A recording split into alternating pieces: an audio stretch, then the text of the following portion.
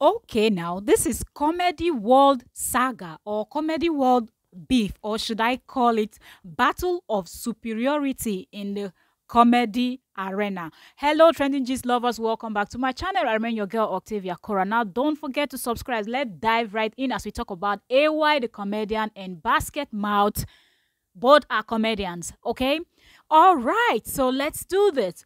A guy named Chijoke Igwe posted this. He said, at AY, do you really have any issues with Basket Mouth? And then AY saw the comment and responded at Chijoke.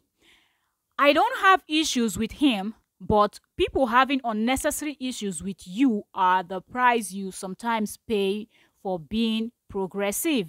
He has been battling with his uncontrollable superiority complex for the longest. So avoiding his incessant childishness only became necessary for my own sanity.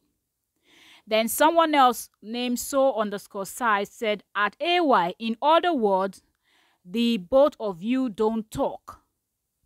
AY respond to the person, said, at so_size, we only talk to those who want to talk to us.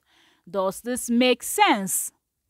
So this has been going on for a long time, or should I say for the longest time. I don't know if you know. Are you aware of this? If you're not, comment down below, let me know. But AY and Basket Mouth, a lot of their fans notice that you don't always see both of them in any skit or any comedy or anything together, or they hardly talk about each other, comment on each other's post, anything that celebrities do.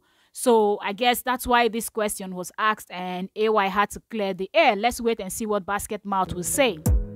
You gotta focus on yourself, on your faith, on your dreams, on your mind, on your health, yeah.